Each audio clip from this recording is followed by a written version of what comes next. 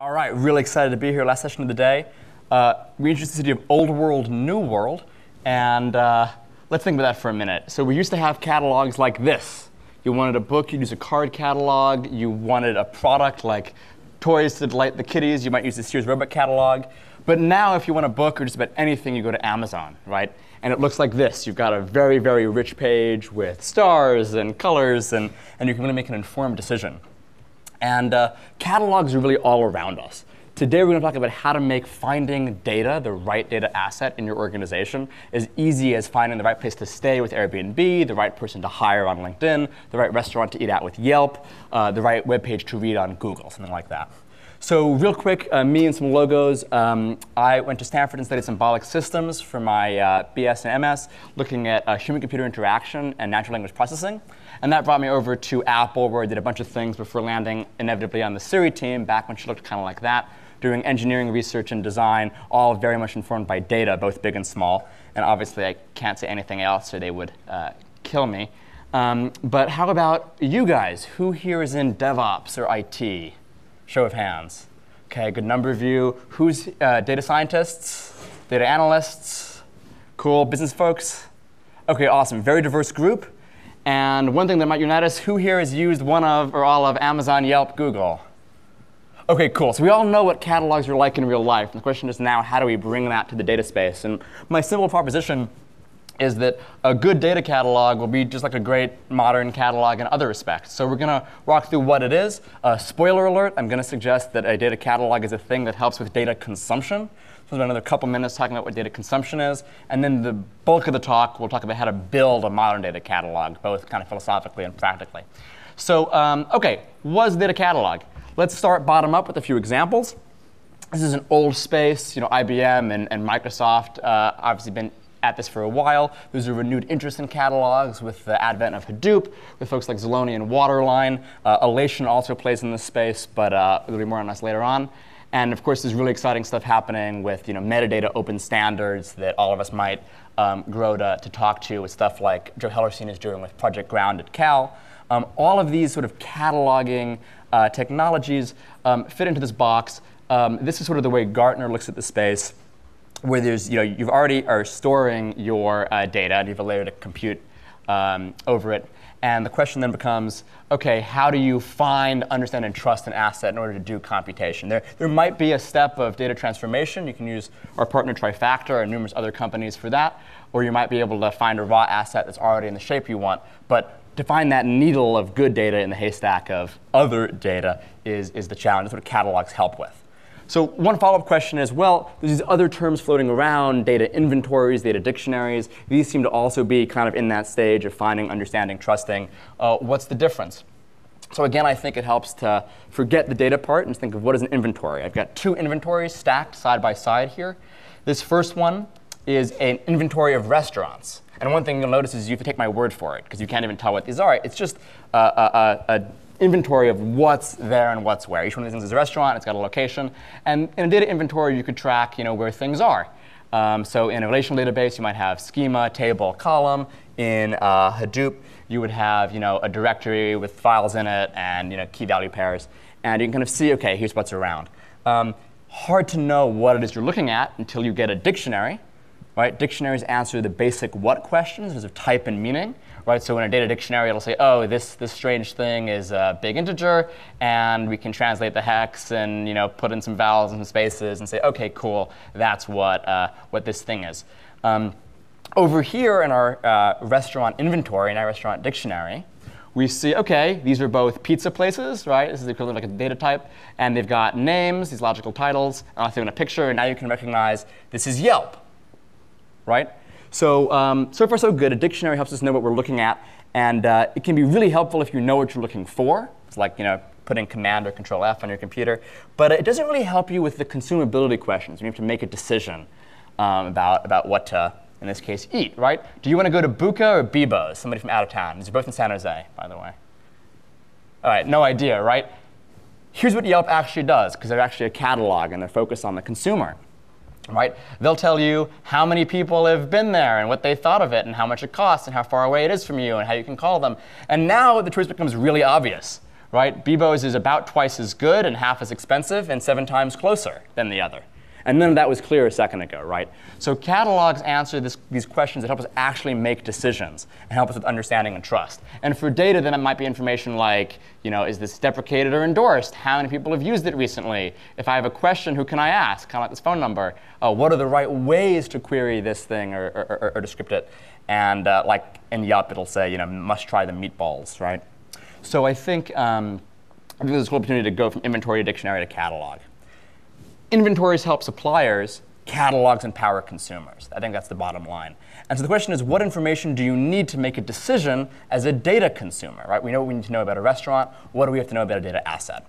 So this gets into the question of what is data consumption. We're going to show a bunch of questions in a second. I just want to quickly motivate this by saying a day in the life of a data consumer, 75% of data scientists' time is spent doing this broader idea of data prep, finding, understanding, munging, preparing to use data.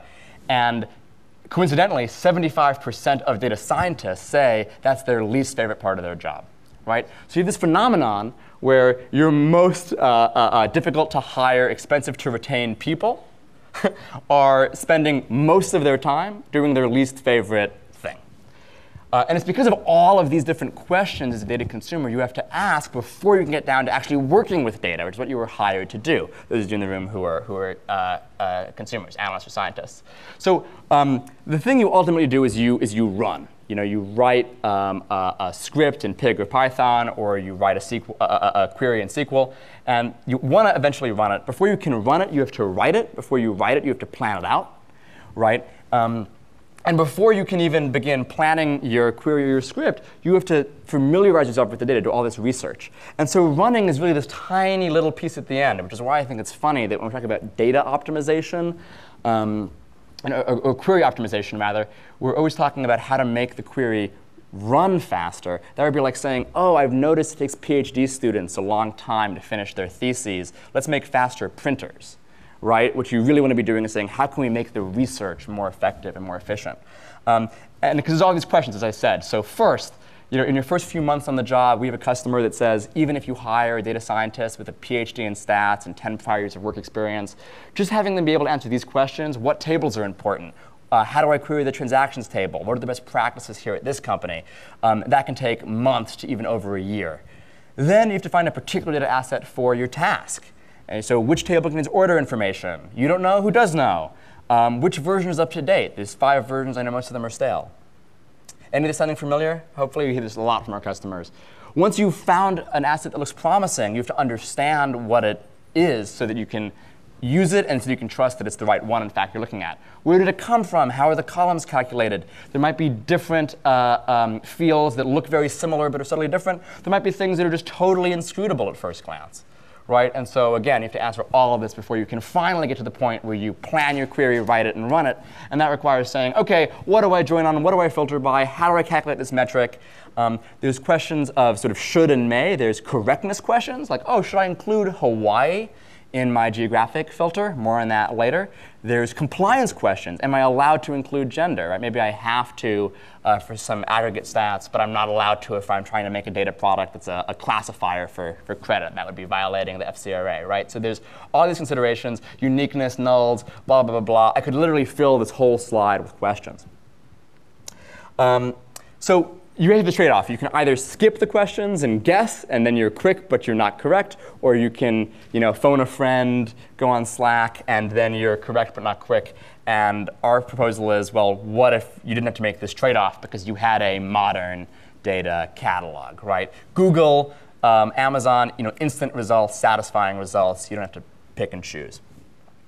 So to build a modern catalog, I summarize the basic theory here as behavior I/O, right?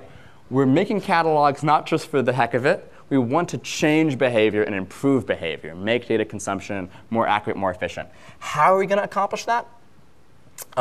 Well, we want to observe the behavior that's already happening, right? So the observation is the input, and the behavior change is the output.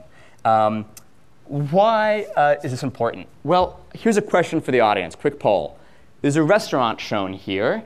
Is it delicious? Any guesses? So it thinks it is. It says so 3 times in a big font. Do we trust that? Would we trust that if it disagreed with what was said on a source like Yelp, right? So there's a strong intuition that what an entity says about itself is rarely as reliable as what others say about it, right? Or how others relate to it. And the same holds for data. If I find I'm wandering around my Hadoop cluster, my data warehouse, stumbling in the dark, and I find this file, Q3 results final. Delicious. Is it final? Right? And it doesn't matter how many times it says it. I want some third-party verification. Right? So that could be 3 data stewards endorsed it. That's the direct Yelp equivalent.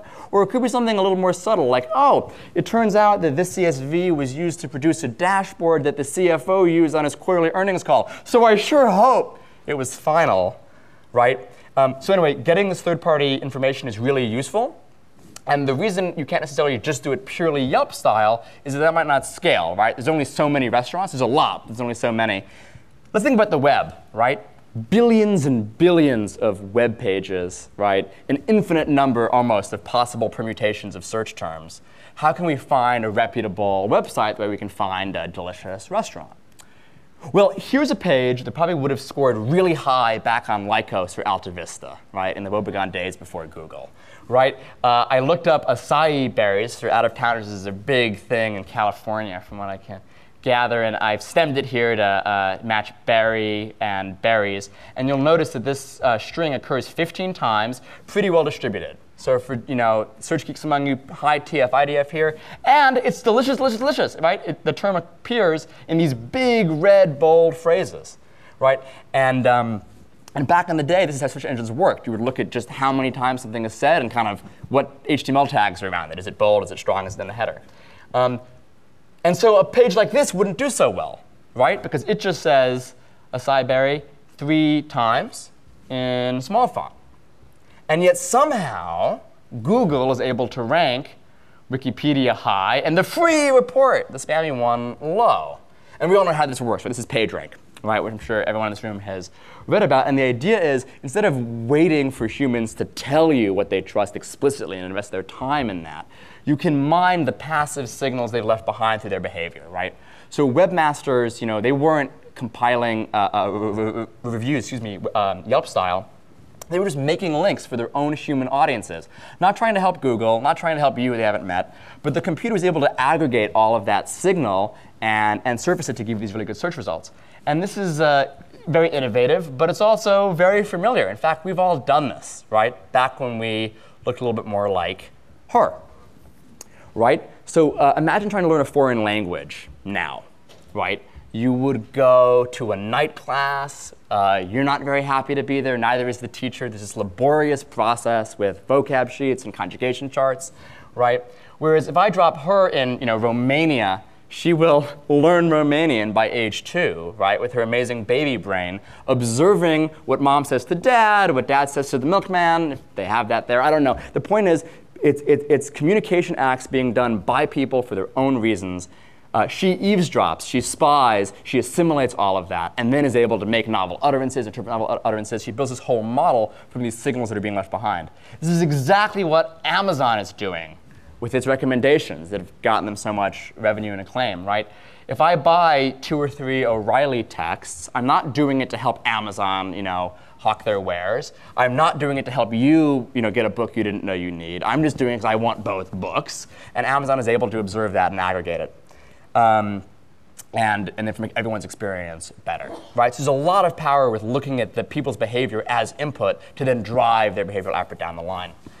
This is my favorite example. It really illustrates this end-to-end and brings in a little more nuance. So Yelp did this thing where they built a classifier. They probably bootstrapped stuff with words like food poisoning and then extended to find all evidence in this unstructured data of people getting food poisoning from different restaurants. They used that to actually send little push notifications, I think this started in San Diego, to say, hey, health inspectors, something seems to be up at Bebo's Pizza. And by the way, I don't think they're at all unsafe. But whatever restaurant it happened to be, they would then do the little health inspection with the official clipboard checklist, everything. And if there was a low score on the health inspection report, they would then push a push notification basically in the app to all their users. Now they're modifying the behavior of their future users based on the past. And this helps those users, obviously. What's really cool is it also empowers those health inspectors, right? And the analogy in the data world is you've got data stewards, data curators, data owners who are doing all this work to document data that no one ever sees, right? So I think the equivalent is, the health inspector's report often is like posted in the back by the bathroom. You don't even see it until you're already kind of having the food poisoning.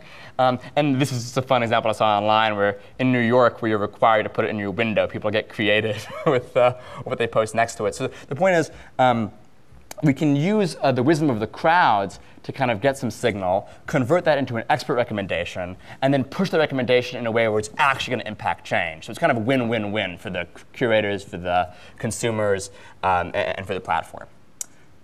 So to get more concrete in the data E side of things, here is an Alation instance at one of our customers. I've blurred out all the sensitive information, but we can still kind of walk through this one example here of behavior I/O in action. So basically, I'm an analyst. I'm trying to do a new project in a domain I'm not familiar with. I want to find a table in this schema, including this keyword. So what's happening here is these goldish bars here are all of the different matches for this filter term in the schema, right?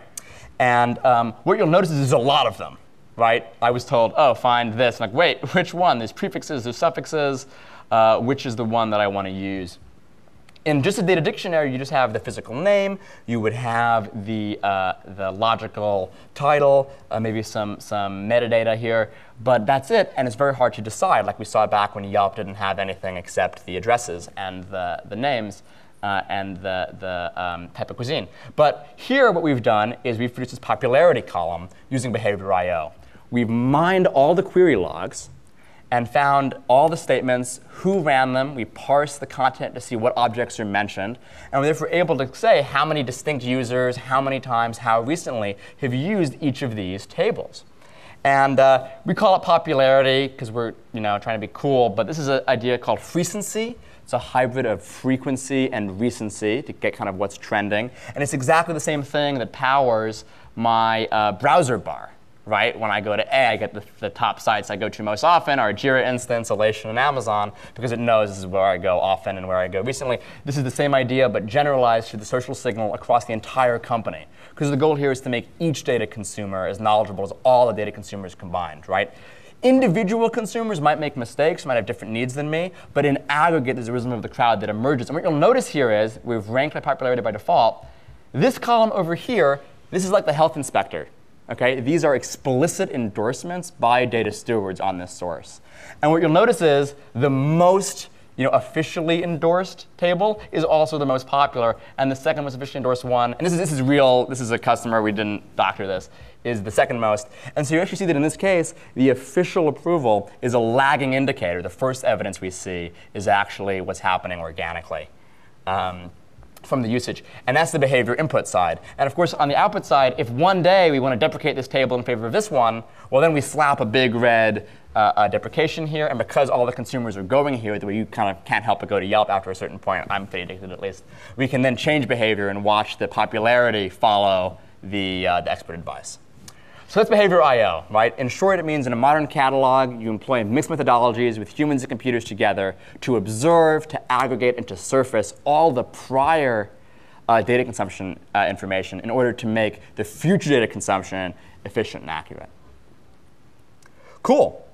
So that's how overall you build a modern data catalog. Now, there's two kind of shifts in mindset to get there. And one is more philosophical, and the next is practical. Philosophically, there's this idea of the continuum of control, right? There's constantly a tension in organizations between trying to decide what people should be doing, and that can be really critical in certain verticals. Finance and healthcare especially come to mind, highly regulated, high stakes.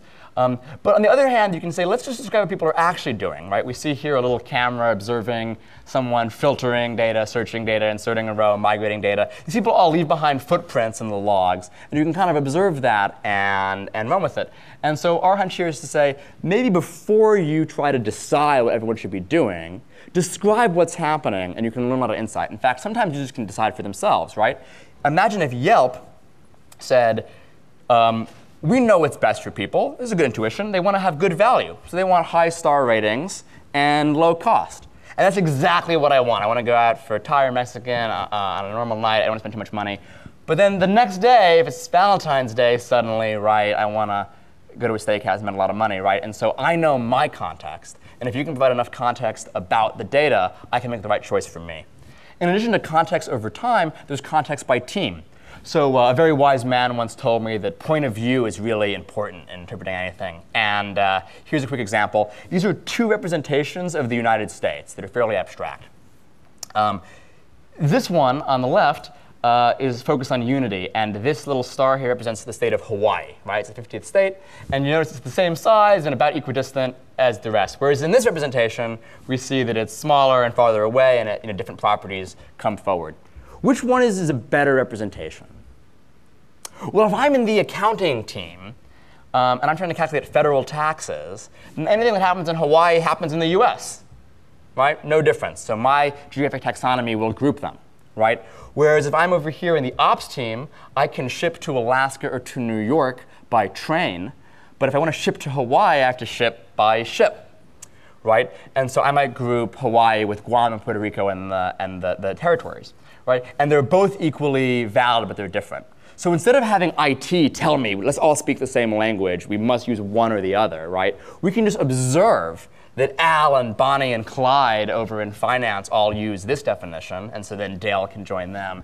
And Xavier and Yvonne and Zelda all use this definition over in ops, and so William can join them, and everyone's happy. And we only have to make this hard decision about which one is right if there's some special joint project where they're trying to send a shipload of money to Guam. So this idea is aggregating before dictating, right? Instead of making a decision for your users, see what's going on. So in this case, there's not two right answers. There's one right answer. And it actually bubbles to the surface, even, again, before a steward can get involved and do something manual. Right? We see here this is a state filter being done. And northeast is where people want to filter a lot. So they've filtered by state 700 plus times. And the plurality of the time, they use this set here, which includes Vermont. And less often, they use the one that forgets Vermont. So now, thankfully, a steward has come in and pointed this out, and it's very obvious.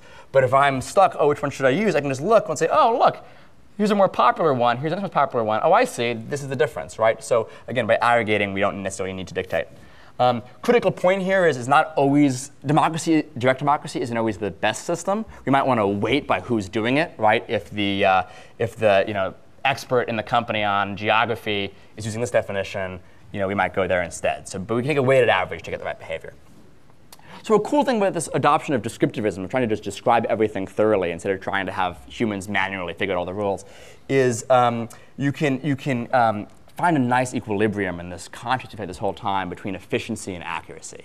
Right? In the BI space, if you really care about accuracy, which might be totally vital, you can't afford to make a mistake in certain verticals, you would have an old school BI tool with a semantic layer.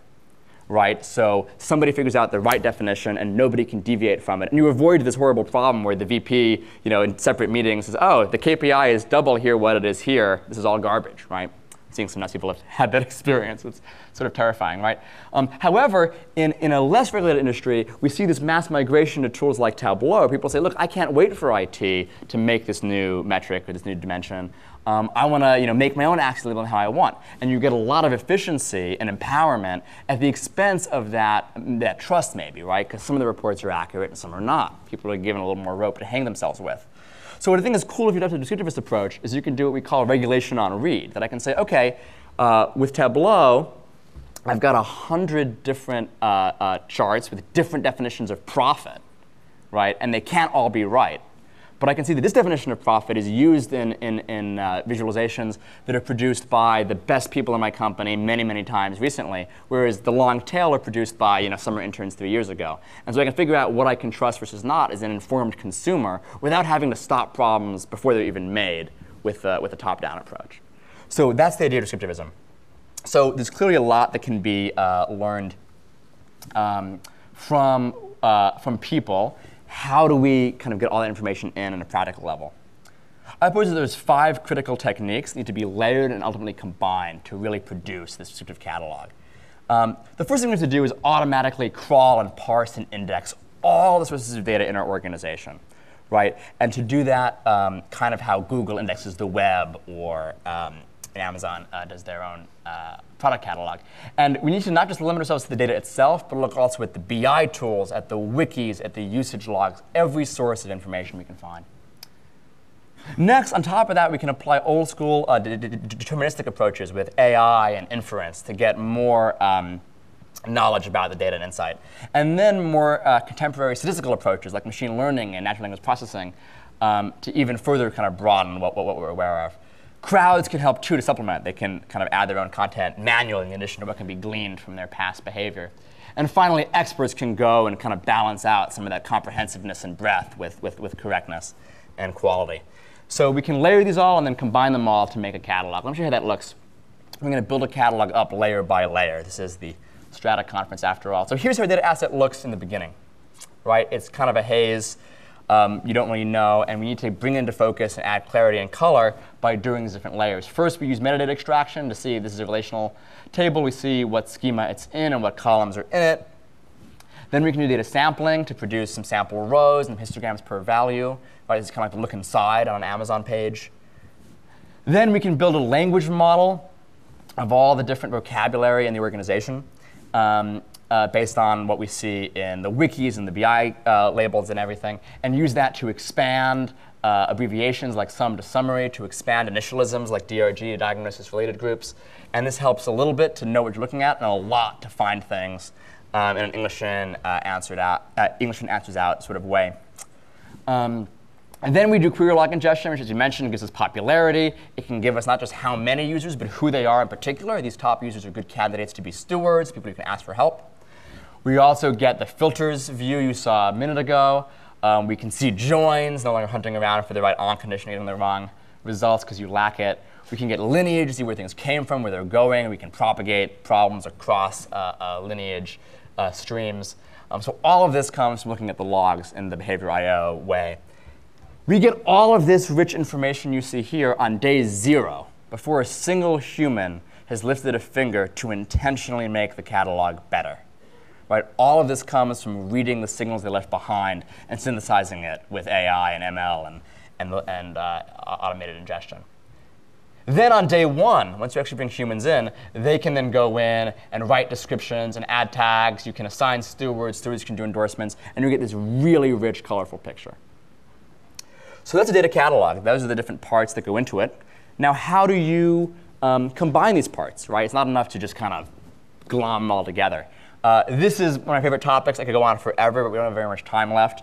I would encourage you to stop by our booth to learn more about some of the ways that machines can help with data cataloging and to read Luis Fanon's papers about how machines can learn from people playing games. But today, we're going to talk about this paradigm in which machines guess and people confirm. There's a lot of players in this space, including in the consumer catalog space. Right? Everyone's seen this page on LinkedIn. This can come as a nomination from a person, or it can be something that's machine learned, but then humans can provide feedback. On Netflix, its machine learning algorithm will guess how much you like a movie, and you can give it feedback. And what's cool is in all these cases, that feedback the human gives not only is helpful to other humans directly, but is training data for the machine learning, and is more facts that a inference engine can build upon.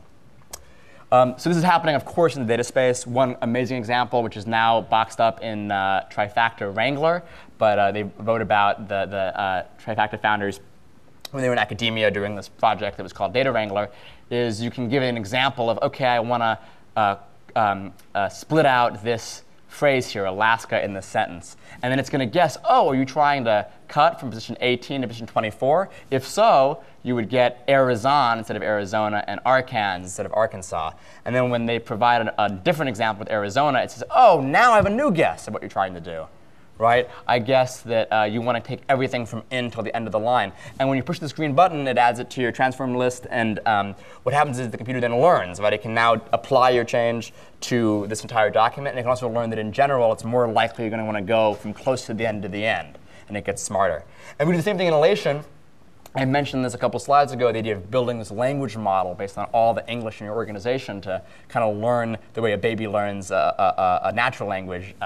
Corporate language can be learned by a computer. Allie, the Alation robot here, can learn BUS stands for business, auth stands for author or authorizing. This yellow head means she's not sure. When you push the green check, it's providing further evidence that you're right, and then she can apply that to building this automatic data dictionary, expanding those words where they occur in context, right? So that's Allie, the Alation AI bot. A little more on her later. And of course, a lot of people in the data space here at this conference are doing this, including Tamer and Pexala and others. So be sure to check them out. So OK, we've covered a lot. And coming out of Apple, I can't help but say one more thing. And we've addressed the what and the how. So I want to just talk about the why real quick. So I think our customers can say this much better than we can. And in fact, I was very privileged to be able to watch Deb Sayce, who's here in the audience, give an amazing talk early this afternoon. Hopefully some of you saw that. Go watch it when the video comes out. It's really amazing. And she can say it much better than I can what's happened at eBay. Real quick example from Safeway. They were recently acquired, and there was a push away from sort of digital marketing driven by data science to old school coupon use. And they were able to use Alation catalog, first of all, to make a data product to give really good recommendations, but more importantly, to run the analytics to prove that the ROI of their system was better than what the acquiring company wanted to do. And they said something like a 30x ROI on the cost of the software just in the first week from having that project not killed. So I think there's some really cool things happening when you can democratize data and have behavior I/O in a catalog. So real quick, what you just saw. Catalogs aid consumption. Consumption is finding, understanding, and trusting data, being able to answer all the questions you have about an asset. If you remember nothing else, remember behavior I/O, right? You can describe all prior data consumption to improve all future data consumption. The input and the output are both human, but the core can be done largely by machines, collaborating with people. You want to have precipitatism sometimes, but there's a lot that you can do by describing. So before you decide, describe. Can we do this all together? Before you dictate? Aggregate. OK, we had one. Thank you.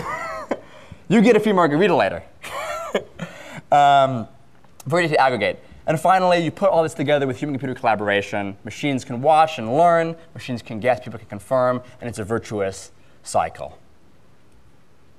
So this is what we've learned. What a catalog is. It's for consumption. And you can use people and computers to make a modern catalog really well. So I'm the last thing between you all and beer. So I'm going to wrap this up very quickly.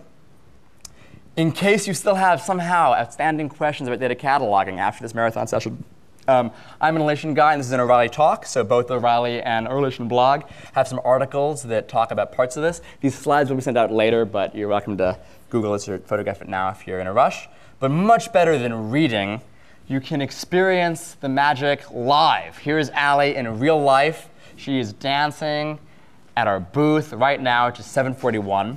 I'm heading there after this talk for office hours, where I'll be enjoying some margaritas that are there. This is actually true.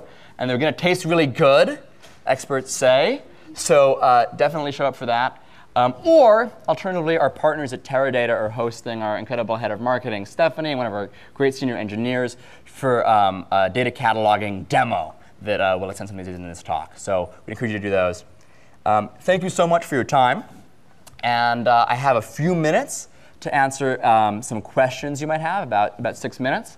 And if you don't have time for the question or you're shy, my initials happen to be ASK. And so you can tweet at me with these hashtags, and I will try to get back to you soon. Thanks so much.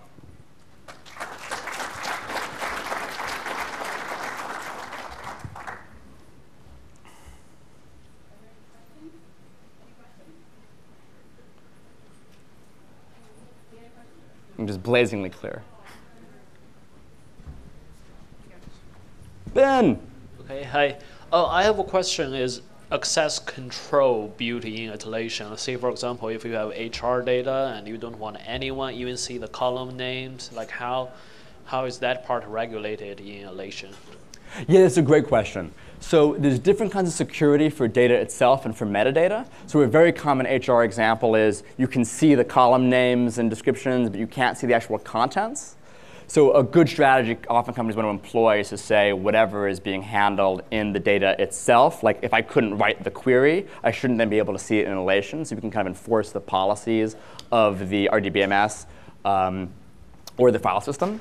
For metadata, there's another approach where you can sort of take basically assign rules based on the policy that makes sense with either your IT department or your governance department, something like that.